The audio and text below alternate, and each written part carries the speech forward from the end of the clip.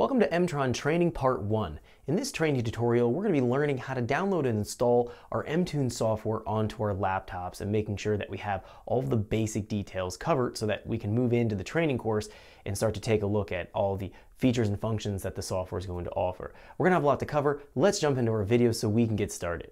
Okay, so let's get started. We're going to be taking a look at how to download and install our EMTune software onto our laptops.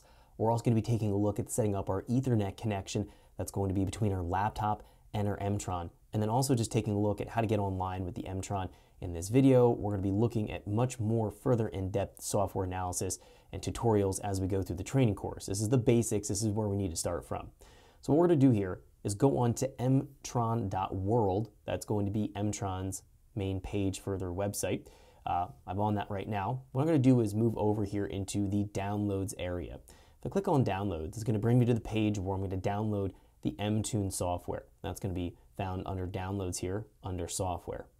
We can see as the prompt comes down here, it's going to show me the latest and greatest software and firmware build. They have to be downloaded together. We can see if we look below here, there's previous software and firmware builds. This is going to be the latest that we're going to find here. We always want to install the latest software whenever possible. This is about a year old or approximately a year old at this point in time.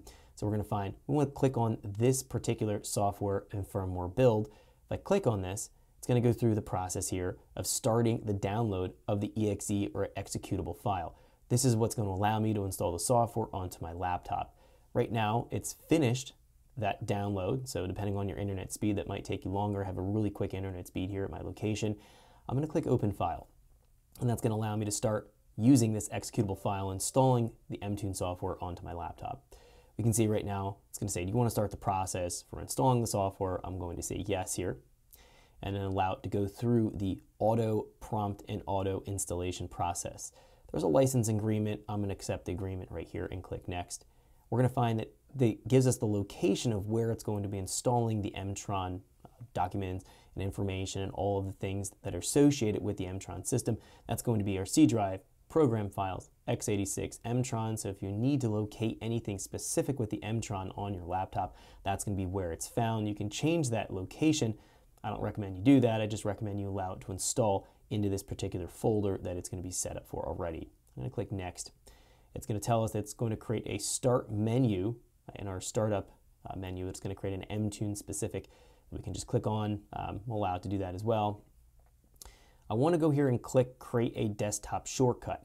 That's going to allow us to just simply click on an icon link on the desktop to prompt open the software when we want to use it. This is definitely very useful. You can also create a quick launch shortcut. I'm not going to do that. I'm just going to create a desktop shortcut because that's traditionally where I go and source all my software to fire up and start to run.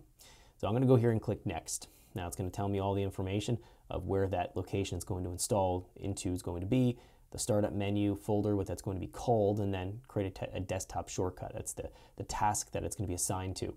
Let's click install here and allow it to go through that process. It's extremely quick to unzip and start to execute the file that we've installed. It's going to tell me here on the information that it's going to tell us to go back to this website here if we want to go and get the latest updates. It's also going to tell us here that we want to make sure that we're setting up our Ethernet connection. We're going to go over how to do that in this training tutorial. This is definitely different than other standalone systems because it uses an Ethernet connection rather than a USB, which is a little bit unique to this application. We're going to click next here, and then we can see Launch EMTune. Click Finish. Now it's going to start to launch the software. Now it's going to tell me here a new version of EMTune has been installed. You want to use the new default dash and parameter configurations. I'm going to say yes. Now I did have the EMTune software installed onto the laptop. I deleted it off my laptop here just to reinstall, to go through the beginning of this video here so we can start from the basics. So in this case, I'm getting this message. You're most likely not going to get this message if you're doing a fresh install of the EMTune software. I'm going to click yes here. It's going to tell me, do we want to use the new default logging layouts? That's going to be for the new version of the EMTune. That's fine as well. I'm going to use that and just say yes, since it's going to be just, again, essentially over installing all of the software again. So click yes. Now, one thing here, I'll allow it to open up. In the release notes, it's going to tell us what the latest update is going to be and then the actual updates that are found within that particular release. So the software version that we're using right now was released September 1st. Thanks for checking out our teaser clip. If you want to see the rest of this video and more than 500 hours of current EFI training we have to offer, make sure you click right here. If you want to go and check out more teaser clips from this training course, click here, and you don't want to miss any of the videos we're going to be releasing on this channel, so make sure you subscribe and click here. Thanks for watching, and I'll see you guys later.